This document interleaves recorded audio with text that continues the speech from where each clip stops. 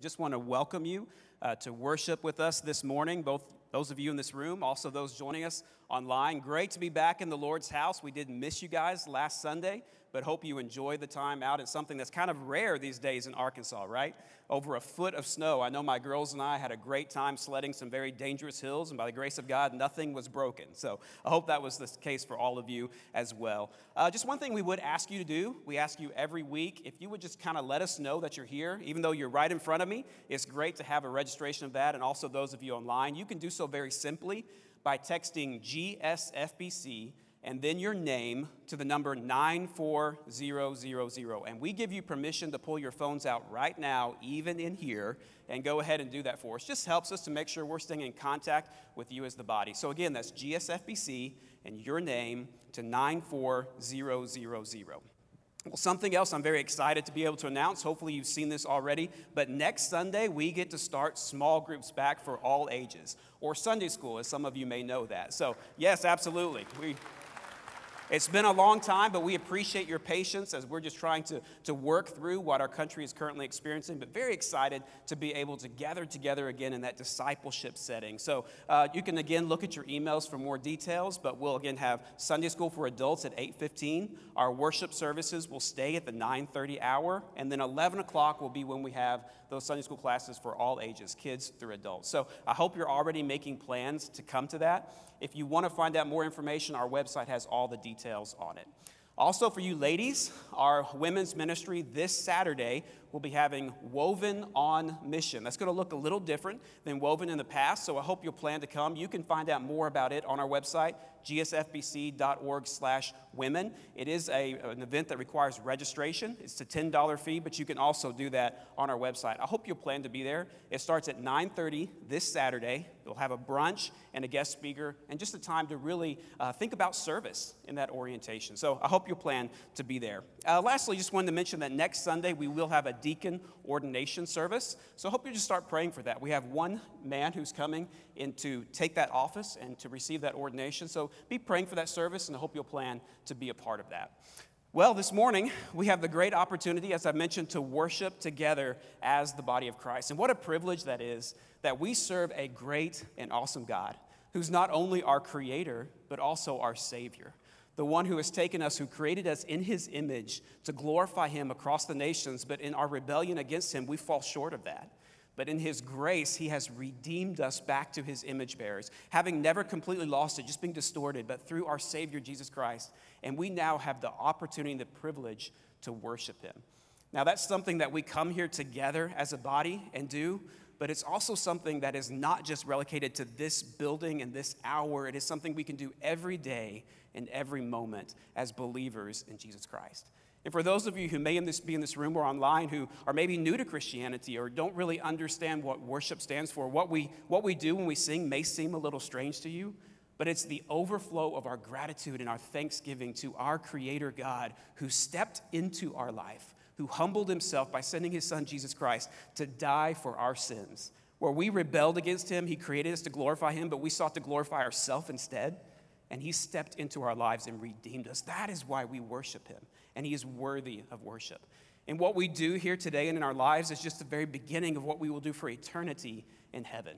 And you've heard this passage before, but it's a great passage to remind us as we see this vision in heaven in Revelation chapter 4, starting in verse 8, says this: "And the four living creatures, each of them with 6 wings, are full of eyes all around and within, and day and night they never cease to say, 'Holy, holy, holy is the Lord God Almighty, who was, who is, and who is to come.' And whenever the living creatures give glory and honor and thanks to him who is seated on the throne, who lives forever and ever, the 24 elders fall down before him who is seated on the throne and worship him who lives forever and ever. They cast their crowns before the throne, saying, 'Worthy are you, our Lord and God, to receive glory and honor and power. For you created all things, and by your will they exist and were created.'" We pray with me. Heavenly Father, you are worthy of worship. Lord, forgive us that in our pride we seek to worship ourselves and our own actions and forget that you are the only one worthy of worship. You told us in your word that you will not share your glory with another.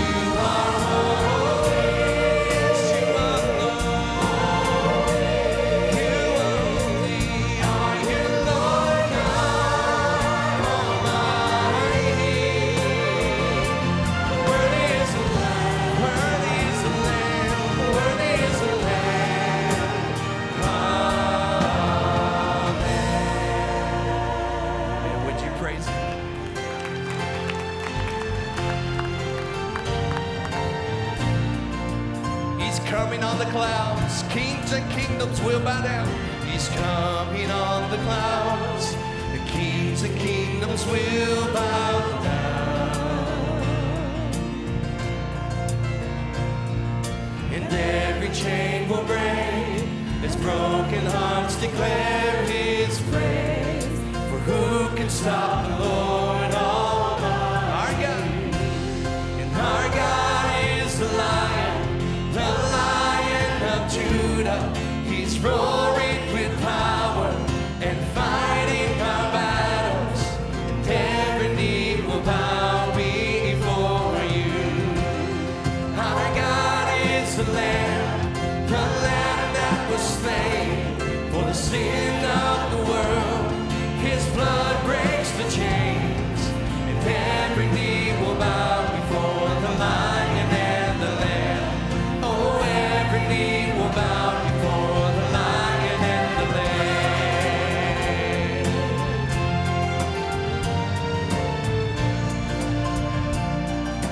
So open the gates. So open up the gates. Make way before the King of Kings.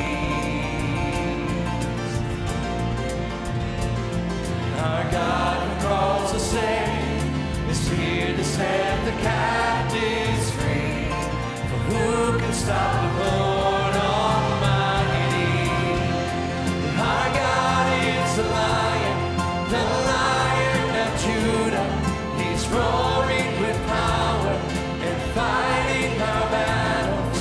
And every knee will bow before Him. Our God is the Lamb that was slain for the sins of the world. His blood breaks the chains, and every knee will bow before the Lion and the Lamb. Oh, every knee will bow before the Lion and the Lamb.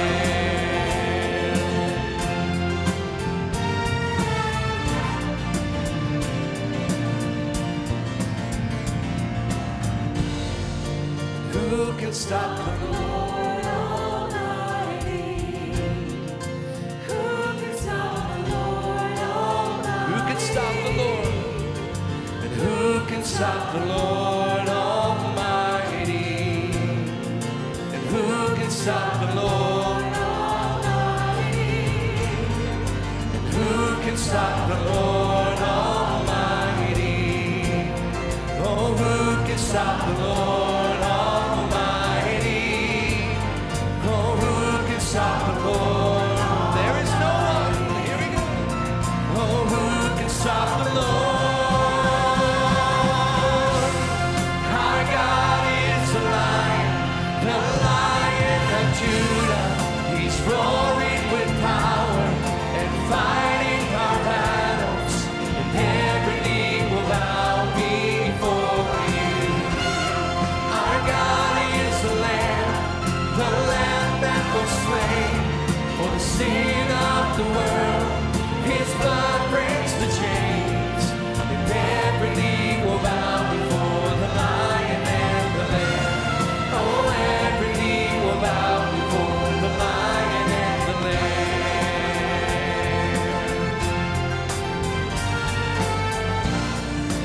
Every knee will bow before the Lion and the Lamb. Every knee will bow. Every knee will bow before the Lion and the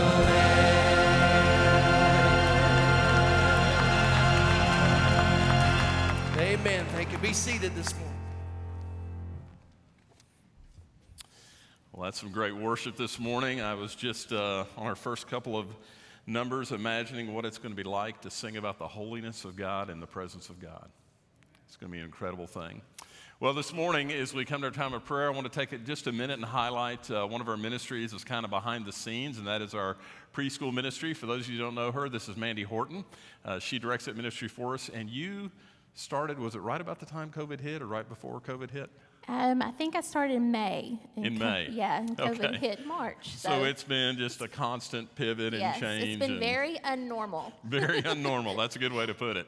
Well, we wanted to take just a minute this morning. I know COVID's been tough for a lot of different groups of people, but you know, I think often, especially when, and this wasn't COVID related, like last week when the preschool center was closed because of the weather, I just can't imagine young parents, all the things they've had to do during COVID, quarantining them, their kids, all that. What's a way that we can pray for young adult families during this season?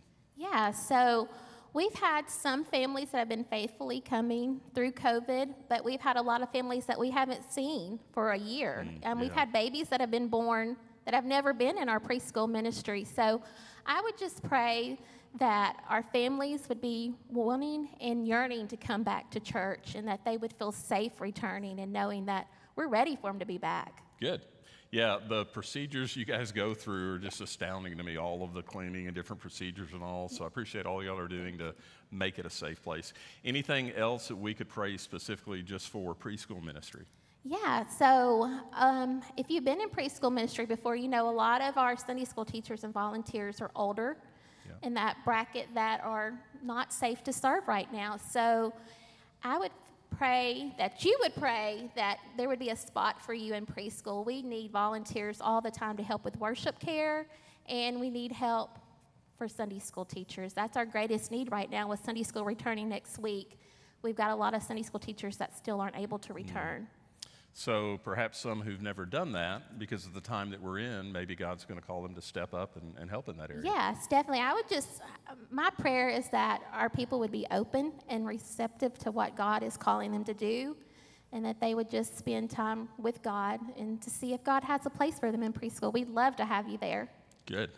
Well, thank you for your leadership. I know it's a tough season, and a lot of what you do is kind of behind the scenes, but I so appreciate your leadership and your whole team as we work together to effectively minister to preschoolers so we can also minister to young adult families. We're gonna pray for that. We're also going to pray for 3 lost names this morning, as we try to do each week, Maddie and Graham and Ethan. We want to pray that they have opportunity to hear the message of the gospel and respond to that message. So would you bow with me as we pray together?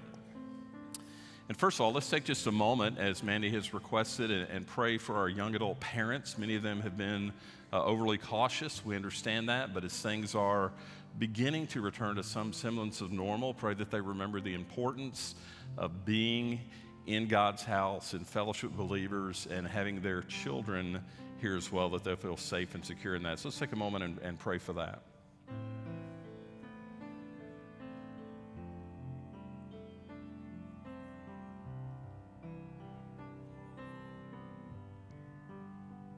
And then we want to pray for leaders, especially for teachers and people to help with worship care in preschool. And, you know, as we pray that, we need to recognize that as we're praying, God may reveal to us we're the answer to that prayer. So let's pray and ask God to put it on the hearts of those who need to step up during this time and help us care for and minister to preschoolers.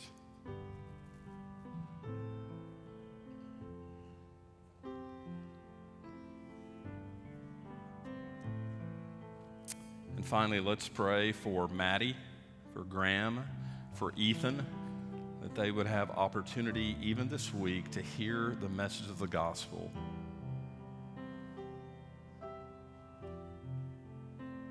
Pray that the Spirit would draw them to Christ.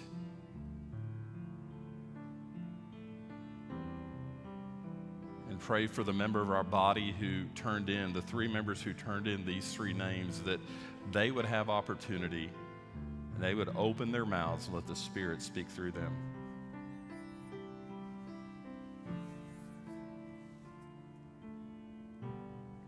Father, we've lifted up these prayers this morning because we want our heart to be in line with your heart, and your heart is for those who don't know Christ.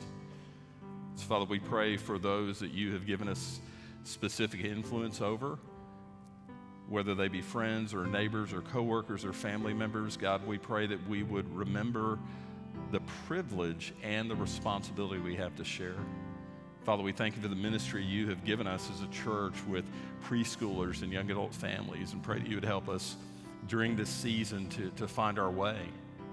Father, we pray for young adults who've not yet returned to church. They're returning to work and other normalcies of life, but not church. God, would you remind them of the importance of being connected to the body? Father, for Mandy and her team, we pray you continue to give wisdom as they have to make decisions each week on what to do and how to best minister. I pray you give them that wisdom. I thank you for their faithfulness. And Father, I thank you for the privilege you've given us as the body of Christ to minister right here where you've placed us. Help us to be faithful in what you've called us to do, for we ask it in Christ's name. Amen.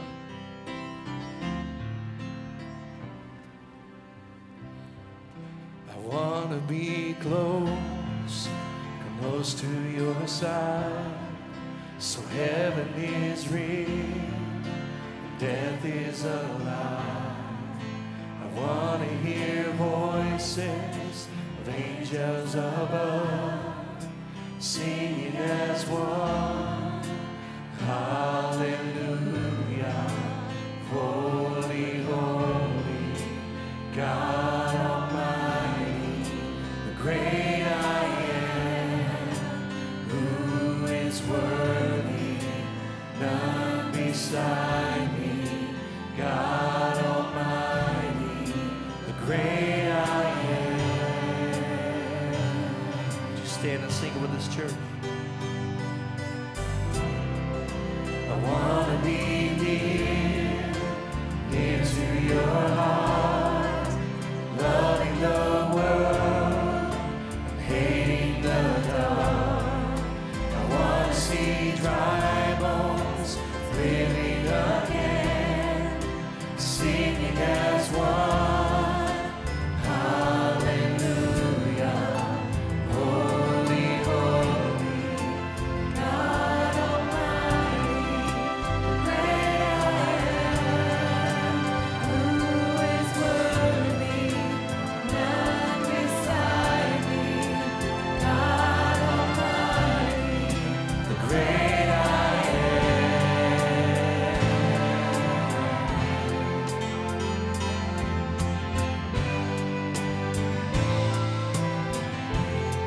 He's the great I am.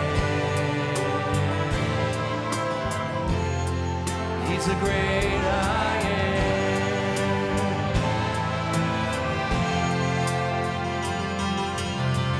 The mountains shake before him, the demons run and flee. At the mention of the name, King of Majesty, there is no power in hell or any who can stand before the power and the presence of the great I am. The great I am. The great I am. The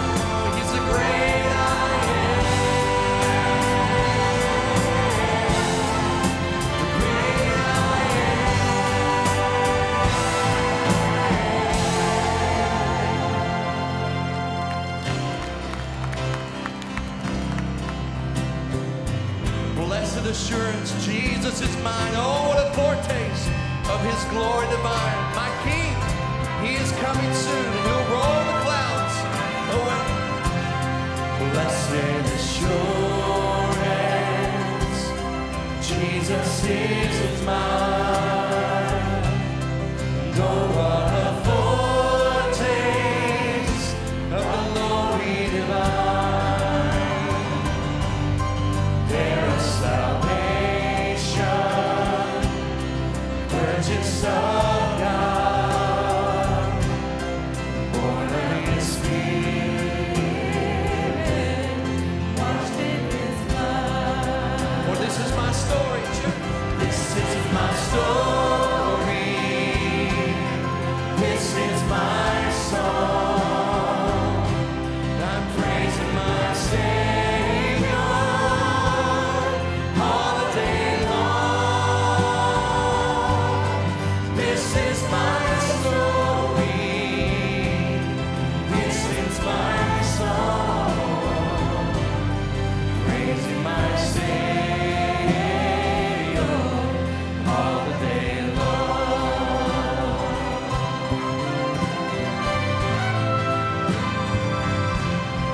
Perfect submission, all is at rest.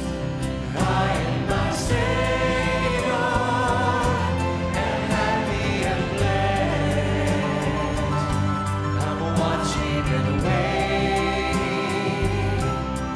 looking above, filled with his goodness, lost in his love. And this is my story. Oh, this is my song. I'm praising my Savior all the day long. This is my story. This is my song. Praising my Savior all the day long.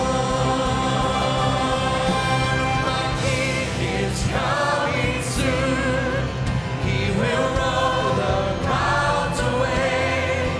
Light of heaven bursting through. Oh, what a glorious day. Yes, my King is coming soon. He will roll the clouds away. Light of heaven bursting through. And until that glorious day, this is my story. This is my song. I'm praising my Savior all the day long. This is my story. This is my song. I'm praising my Savior all the day long. Father, that's our prayer today. God, whatever comes our way, may we praise your name all day long for who you are. God, for how much you loved us and showed that through your Son, Jesus Christ. God, we thank you for the chance to give back today, to lift our voice. I may be a pleasing sound unto you today, for we love you. We thank you so much for loving us. It's in Christ's name we pray. Amen. Thank you. Be seated.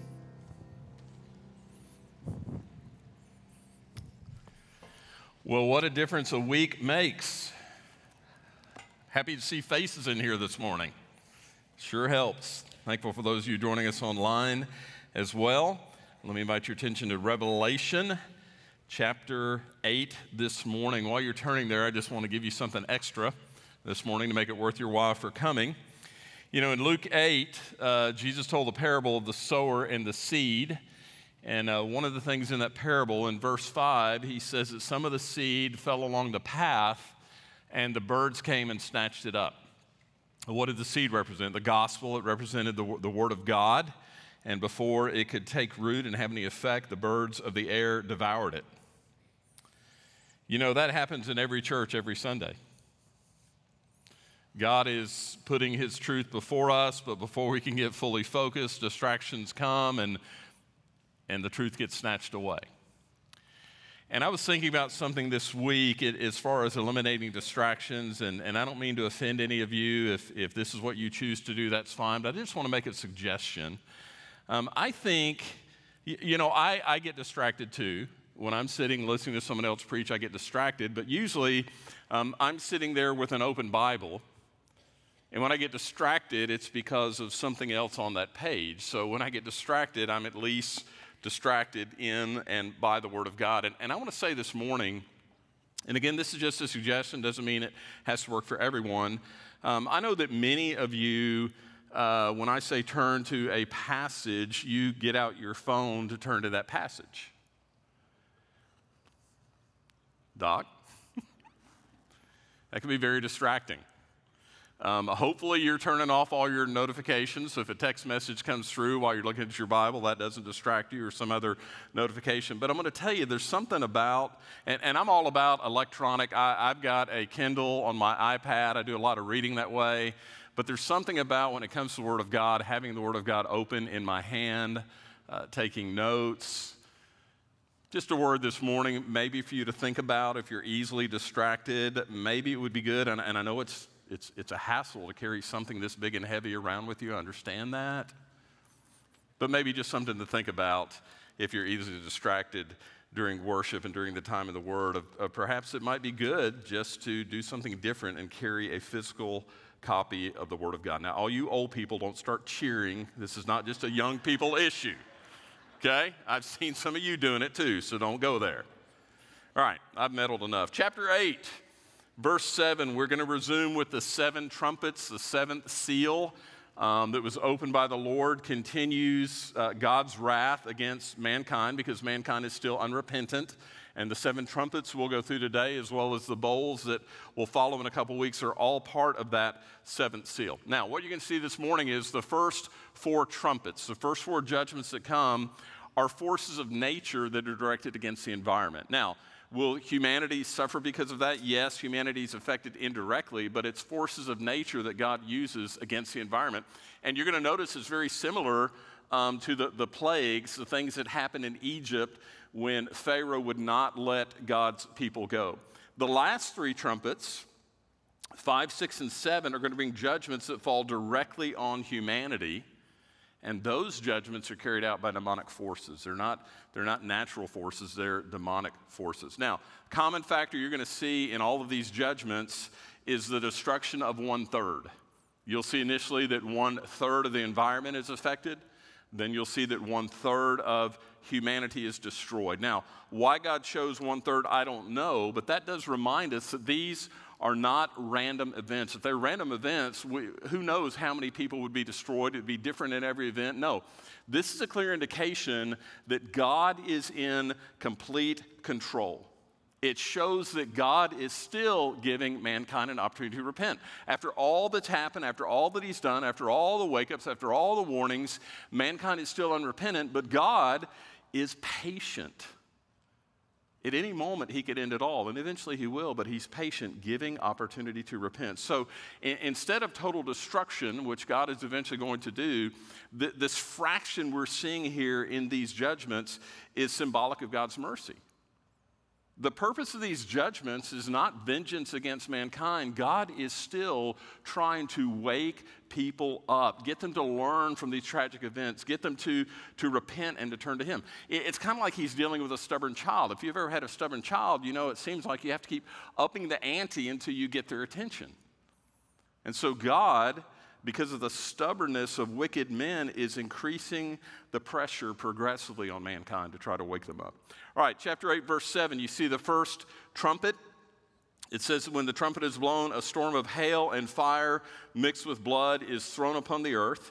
And what's going to happen is that the hail, the fire, and the blood is going to burn and destroy 1/3 of the remaining trees and grass. Well, is this literal? Is it literal that this storm is thrown from heaven to earth? Well, some think it might be the result of the earthquake back at the end of verse 5 where we left off last week. Maybe that earthquake caused volcanic eruptions and that caused the fire and the hail and all that. Others say it's a result of meteors or something else in the atmosphere. I would say to you it doesn't really matter.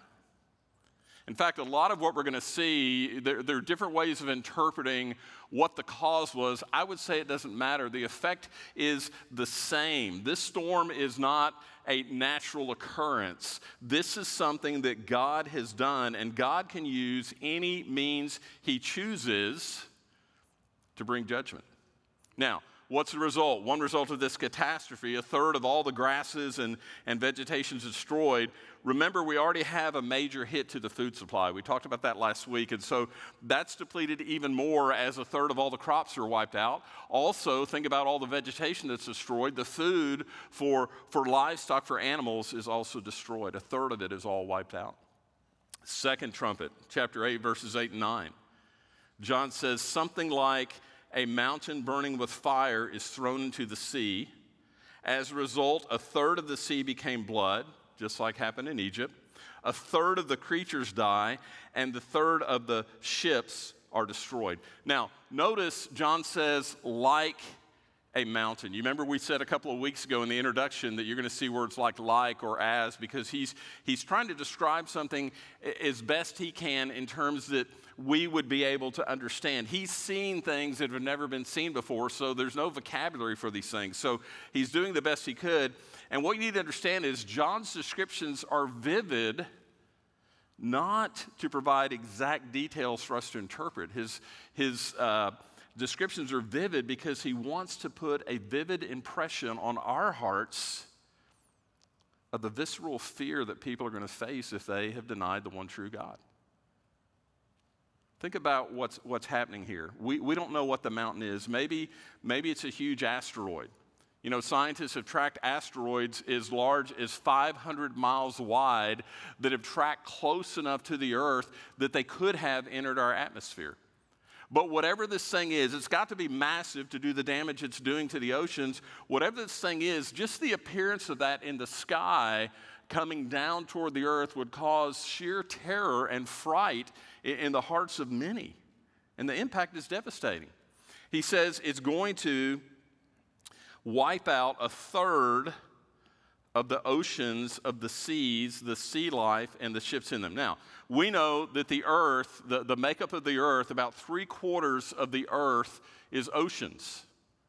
And of the 3/4 of the earth's oceans, if you took a third of those oceans, that would be about the size of the entire Atlantic Ocean.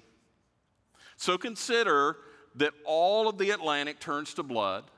All of the sea life in the Atlantic is killed, dies. Again, remember, we've got a short food supply. The oceans are a great part or significant source of our food supply. All the Atlantic turns to blood. All the sea life in the Atlantic is killed.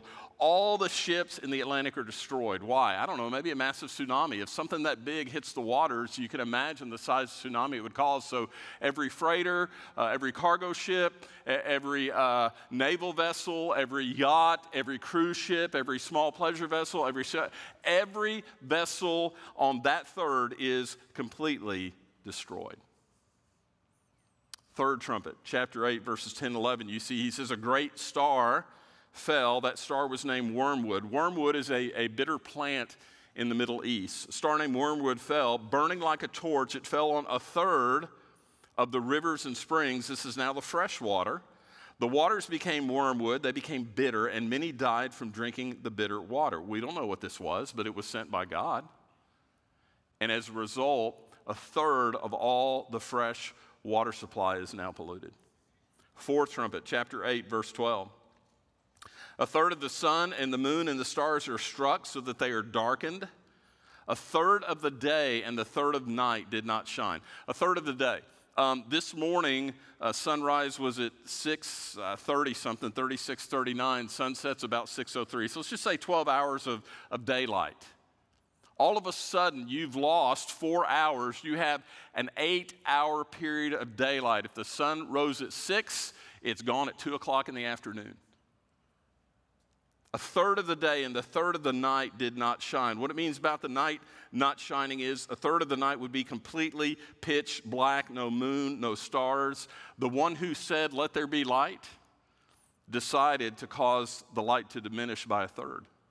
And so daylight's diminished by a third, reduced by a third. All the available light that we have now is reduced by a third.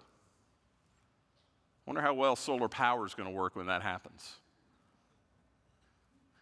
What about not solar power as far as heating our homes, but what about the solar heating of the earth? What about the temperature of the earth? What do you think is going to happen when a third of all the light is gone? I'm going to say something. I've said something similar to this once before, made a few people upset. But what about global warming and climate change? That's not going to be a worry at this point. And I'll tell you, I'm all about taking care. God gave us dominion over the earth. I'm all about taking care of the earth, taking care of the climate. We do it better than any country in the world.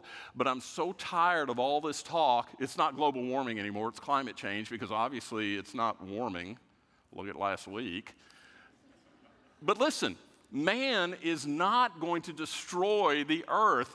God is going to destroy the earth. We need to do everything we can to take care of this world that God has given us, but we need to stop all this ridiculous talk about global warming and the earth burning up and climate change. That's God's deal. That's not our deal. Paul, I hope you'll support me, amen in me, I hope you'll support me when I don't have a job, because people get mad that I spoke against climate change. Verse 13, he sees an eagle flying through the sky, and the eagle's saying, "Woe, woe, woe." What is woe? Well, woe is some kind of grievous distress or affliction. The eagle's warning of what's coming. The final 3 trumpets are going to be worse than the first 4. Woe, woe, woe to those who dwell on the earth. Now, that phrase, those who dwell on the earth, that's not just talking about people who are still alive on the earth. Those who dwell on the earth means those who make the earth their home, those who are living for this world, those whose citizenship is the earth, not heaven. Those who are in rebellion against God, woe to them. And what happens in chapter 9?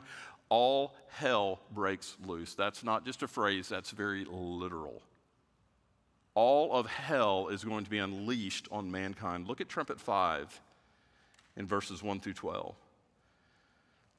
John says he sees a star fallen. Notice it doesn't say falling, it says fallen. That's past tense. He sees a star fallen in the past. So from this vision he's having in the tribulation period, he's seeing a star that has fallen in the past. Now, this star is not an object. It's not like the third trumpet when the star named Wormwood fell and polluted the waters. It's not an object. This star is a person who has fallen. You see, he says he's given the key to the bottomless pit. The star is none other than Satan, fallen from heaven in the past. The bottomless pit is the abyss. What is the abyss? Well, 2 Peter 2:4 tells us that the abyss is the place where God sent the angels who sinned, who rebelled against him. Now, yes, there are demons, angels who sinned are demons. There are demons who are free today. They're carrying out Satan's agenda. But 2 Peter 2:4 tells us that there are many that are imprisoned in the abyss, and they are confined there in chains. And so get the picture. These demons confined in the abyss have been imprisoned there for thousands of years, and they are eager to be released so they can wreak havoc on the earth and on its inhabitants whom Satan hates. He says that Satan is given the key to do what? To open the abyss and to release them. Now, recognize Satan is given the key. What does that tell you? He didn't have the key. He doesn't have access to the key.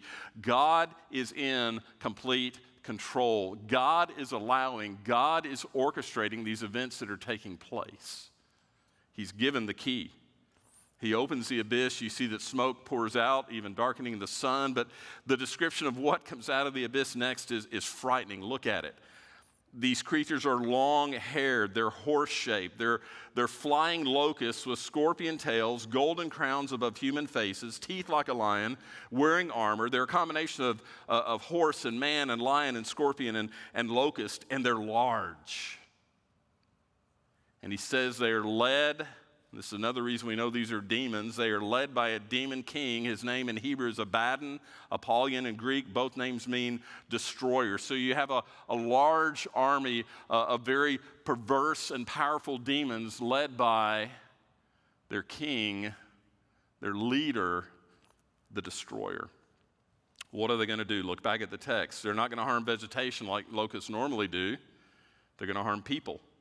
They're going to inflict pain on all those who don't belong to God. They have the power of the scorpion.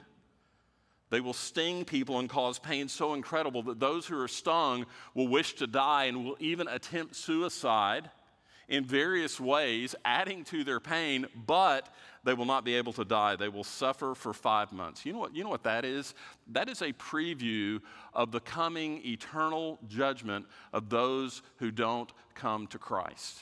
Only it won't be 5 months. It will be all of eternity that they will suffer in horrible, incredible pain, not just physically, but mentally and spiritually, because they're separated from the God who made them for him and can never be reunited to him and made right with him again.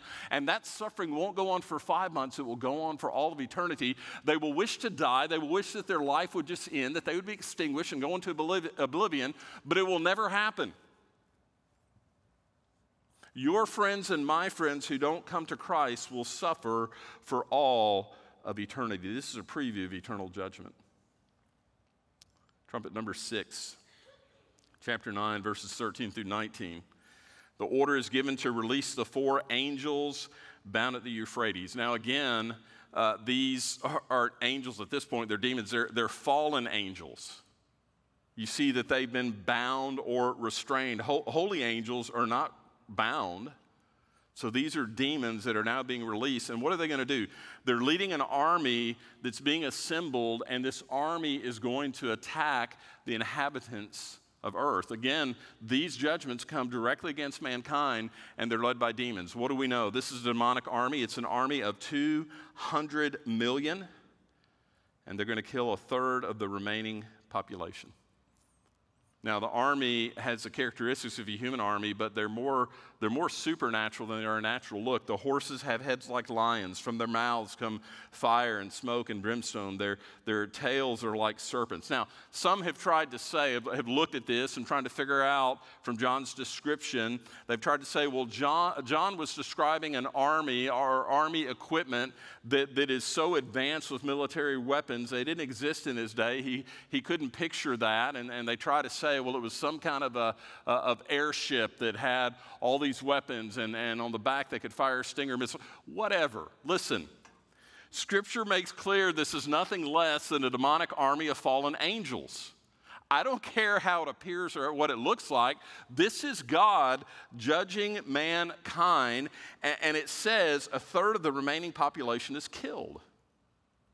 Now let's back up to last week. Do you remember last week that a quarter of the population was killed when the fourth seal was opened? Assuming today's population of 8 billion people, a quarter was killed. When that fourth seal was opened, that would be 2 billion people. There are 6 billion left. A third now of the remaining 6 billion means another 2 billion people are going to be killed by this army.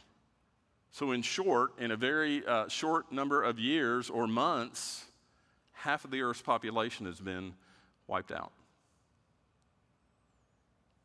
And look at the response, just like what we saw at the end of chapter 7 during that great earthquake.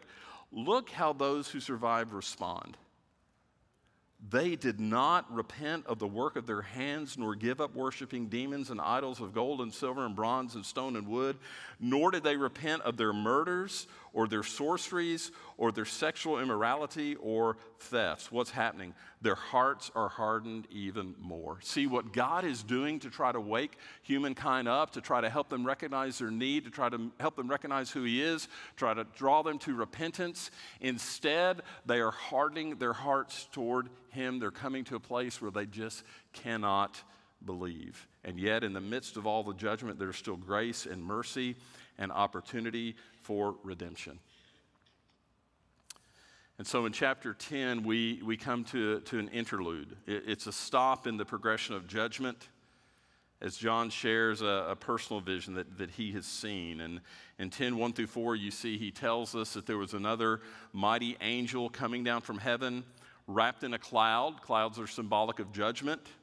A rainbow over his head, a reminder of God's covenant with his people.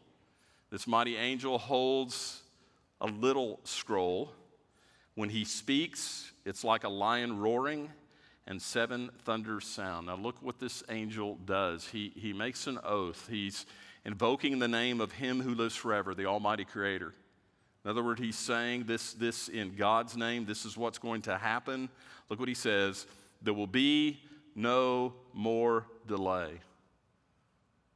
Of what? Of judgment. We think we've seen God's wrath. We've seen nothing compared to what's happening when he pours out his wrath in the bowl judgments. And perhaps at that time, there's no more opportunity for redemption. You see, God, through the seals and through the trumpets, God has been screaming to people who have rejected him, repent, repent, repent. He's been warning them and screaming at them to repent. He's given them patience, but as patience has been tried, there's going to be no more delay. Well, what's the little scroll? Scripture doesn't tell us. Perhaps it's God's revelation of the prophetic message that John's going to record from chapters 11-22. Perhaps it's the scroll that the Lamb opened. Now that all the seals have been opened, perhaps it's that scroll. But you notice that John is told to eat the book or the scroll. What does that symbolize? It symbolizes the taking in of the message, reading and learning and inwardly digesting. Why? In order to be ready to prophesy. John says it tastes sweet, and he was warned of this. It tastes sweet. Why? Because it's God's message. But in his stomach, it turns to bitterness because of the wrath and the judgment and the sorrow that's coming. If only God would fill the stomachs of believers today with bitterness because of the wrath and the sorrow and judgment coming upon their friends and neighbors and coworkers and family. John is sickened by this vision, and so he's reminded, you see in verse 11, of his commission. You must again prophesy. What's he prophesying? Of judgments that are coming. You must again prophesy about many peoples and nations and languages and kings. You know, we, like John, have to be faithful in proclaiming God's message to people in our day. We call the gospel good news. The gospel is good news to those who believe, but it's very bad news to those who continue to reject and refuse to believe. We have to speak the whole truth to people, even the bitter parts. Obviously, we have to be careful how we do that, but we can't shy away from making sure they understand what's to come for those who refuse to believe. One final note, because I kind of skipped over this, back up in verses 3 and 4, one final note from chapter 10. The voice of the angel, we're told, is followed by the sound of 7 thunders. Now, we don't know what the 7 thunders communicated. Typically, thunder is associated with judgment. But if it was a pronouncement of judgment, we don't know that because, look, John is told to seal it up and not to write it down. And we don't know. John's given the message, and in this case, he's told not to write it down. Listen, the message doesn't belong to John. The message belongs to God. God alone has full authority, and God is in control. Have I said that a few times today yet? That's a great reminder for us in our day, isn't it? God is in control. It's a great reminder for you if your life is falling apart at this moment. If you're a child of God and you're walking with God, know that God is in control and He has a plan and purpose even for what you're going through and what you're suffering. God is in control. Chapter 11, he continues with the vision, verses 1 and 2. He says that he's told to measure the temple of God, the altar, and those who worship there. That's the holy place, not the Holy of Holies, but the holy place where the altar of sacrifice is. But not to measure the court outside of the temple, for it's given over to the nations, and they will trample the holy city for 42 months. Now, what temple is John measuring? There are several different views on this temple. Some try to say, well, the temple refers to the church. I've told you before, I don't believe in replacement theology. I don't think the church has replaced Israel. I don't think that's it. Some have said, well, it's the second Jewish temple, the Herodian temple. I don't think so. The most likely view is John is talking about a literal earthly temple that is going to stand in Jerusalem during the tribulation. I mentioned Daniel last week and the close ties between Daniel's prophecy and Revelation. In Daniel, he refers to a temple, even though the temple is not standing in his time, he refers to a temple where there are sacrifices made and where desecration occurs. And he says that temple is in the 70th week. It looks like Daniel is looking ahead to this 7 years and saying there's going to be a literal temple. And so I think John is also looking forward to a future temple that didn't exist in his day. Well, how's that going to happen? You know that preparations are being made right now in Israel to rebuild the temple? Well, what about the Dome of the Rock? If you've been to Israel or seen pictures, you know there on the Temple Mount is a very holy Muslim place, the Dome of the Rock. Most who have studied the layout of the Temple Mount agree and believe that the Dome of the Rock is not in the exact location of the temple site. Some would say, well, the Dome of the Rock would have to be destroyed. That's going to cause a holy war. Not necessarily. We don't know how it's going to happen. We don't know how the difficulties will be resolved. But if there's going to be a temple during the time of the tribulation, God will make a way for that to happen. So why is John to measure the temple? Well, measuring symbolizes ownership. It's symbolizing protection, preservation. It also means of checking to see if something or someone meets a standard. Well, if the temple is rebuilt in Jerusalem, it's very likely the sacrificial system is also going to be brought back. It appears that God is going to protect a remnant of those who worship him. We're going to get to that remnant of Jews in chapter 12, that remnant who will survive, but it appears that God is going to protect a remnant. And so he tells them to measure the place where the Jews would be to worship him, but not the outer court. Because the outer court represents those who remain in the world and are going to be ravaged because of all the revolt against God. For 42 months, that's 3.5 years, he says they will trample the holy city. Chapter 11, verses 3 through 14, John says there are two witnesses who are going to prophesy for 3.5 years. Listen, these witnesses are not metaphorical. The text indicates these are going to be literal people, two human beings who will serve God during this time. Listen, Satan has his two henchmen. He has the beast and the false prophet. God also has his two representatives that are going to counteract the evil of the beast and the false prophet. Now, scholars disagree on who the two will be. Some say Joshua and Zerubbabel. Some say Enoch and Elijah. I believe Moses and Elijah. Because if you look at the miracles that these two witnesses performed, they're pretty much identical to those that were performed by Moses and Elijah during their periods of ministry on the earth. Malachi 4:5, God says, "Behold, I'm going to send you Elijah the prophet before the coming of the great and terrible day of the Lord," the great tribulation of the last 3.5 years. Moses and Elijah were the two that appeared with Christ on the Mount of Transfiguration, and that was a kind of a prefigure of Christ's second coming to earth. So these two witnesses, what do? Well, you see, Scripture says they're divinely shielded from harm. If anyone tries to harm them, fire comes from their mouths. By the way, Moses and Elijah both were able to call down fire on people who opposed them during their earthly ministries. Verse 6, they're given supernatural power. They can say no rain, as Elijah did. They can turn water to blood, as Moses did. They can call down plagues whenever they want. What's their main ministry? What are they doing? Their main ministry is a prophetic utterance to encourage people to repent. Again, God is trying to get the message across, but their main ministry is also judgment. because of all these plagues and the judgment they can call down on people on earth. So the people on earth hate them. Most don't respond to their message. They hate them and they want to harm them, but God will not allow anyone to harm them until their ministry is complete. Look at the text. What happens when their ministry is complete? God allows the Antichrist to kill them.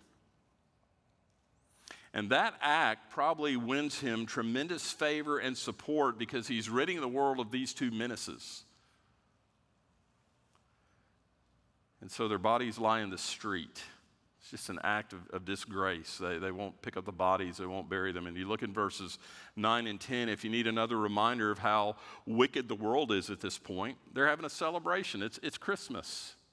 They're gloating. All around the world, I guess through satellite, through television, through internet, everyone is seeing these dead bodies and they're celebrating. They're giving each other gifts as if it's Christmas time.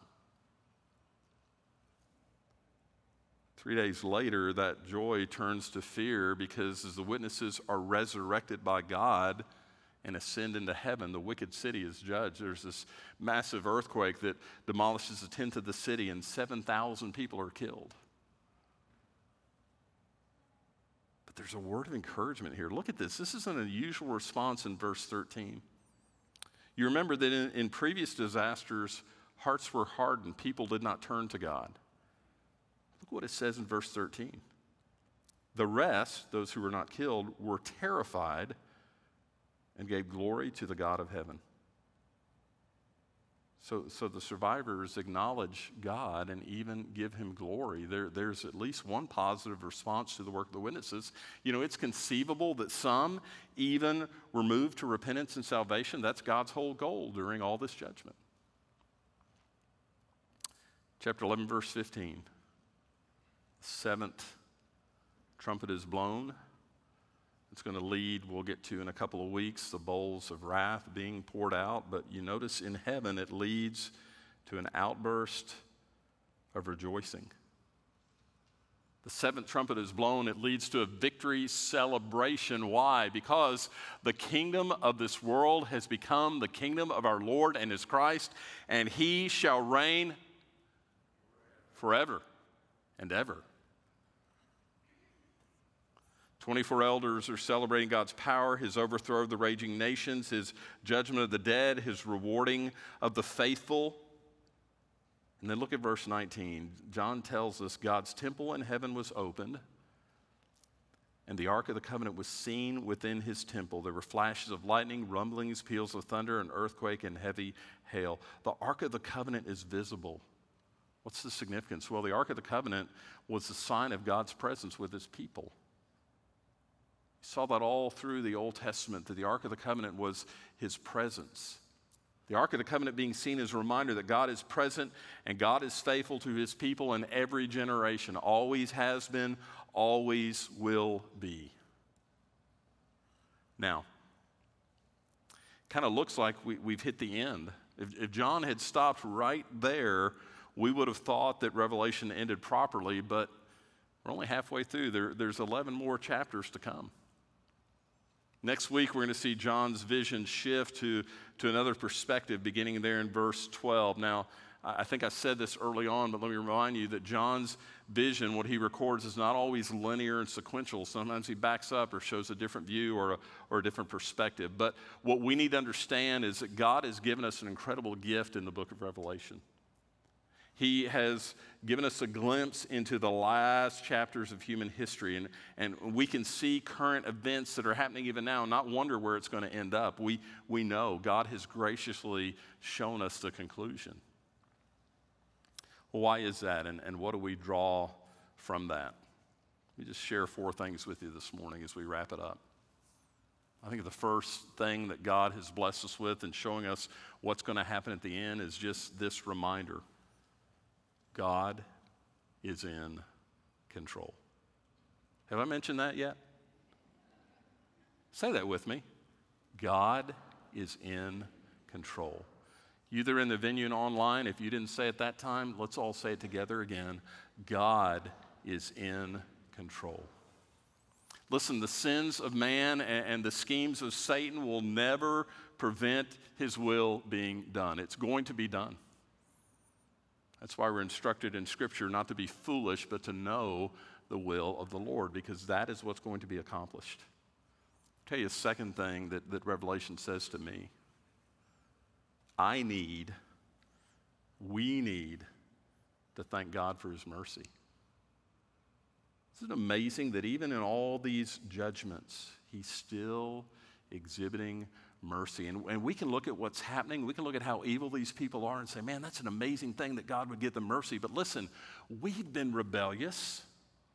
We've been ungrateful. We were in need of mercy and still are. We need to thank God for his mercy. We need to thank God for enabling us to receive salvation. You can't come to God apart from the work of Christ, apart from the work of the Spirit. No one comes to God unless the Spirit draws them. If we've been saved very long at all, we forget what God has done in enabling us to receive salvation so we could be spared from his wrath.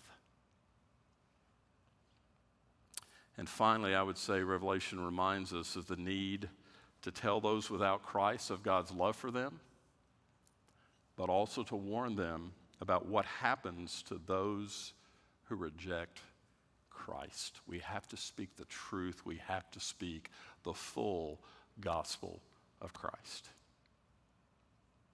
Would you bow with me?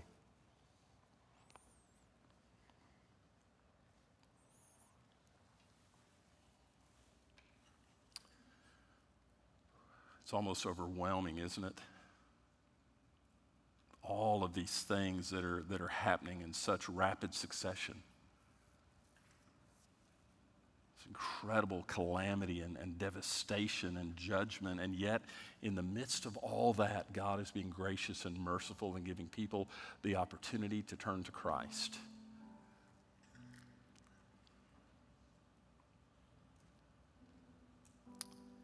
But why wait? Why run the risk? Why if you have not given your life to Christ as Lord and Savior, why would you dare run the risk of saying, well, I'll see if this stuff in the Bible really happens, then I'll trust Christ. Well, is that a risk to take? Why wait? Why say, well, I'm not brave enough to speak to that neighbor. I'm afraid my coworkers will ridicule me. Maybe they'll have opportunity. Maybe they'll recognize when these things start happening. Is that a risk your friend or neighbor would want you to take with their life?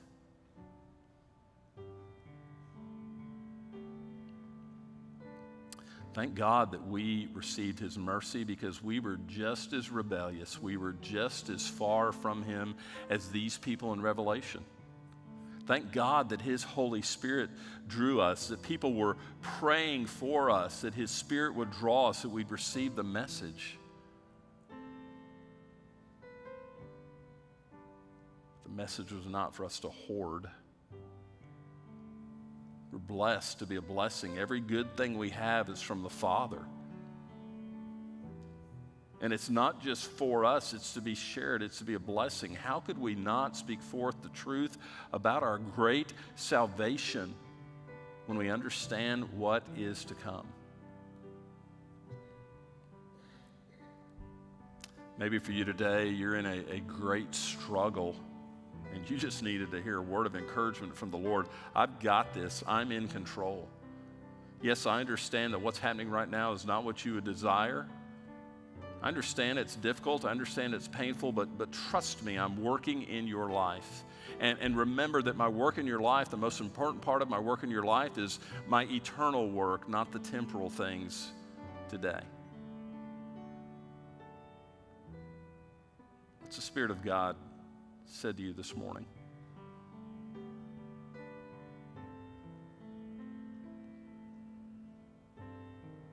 How do you need to respond?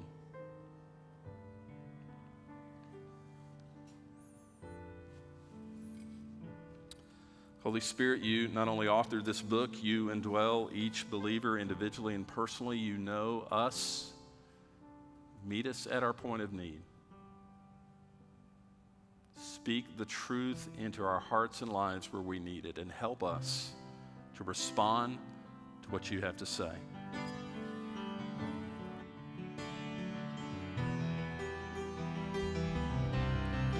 Would you stand as we respond together, church? When the stars burn down and the earth wears out, and we stand before the throne with the witnesses who have gone before, we will rise and call upon, singing blessing and honor and glory and power forever to our God. Singing blessing and honor and glory and power forever to our God.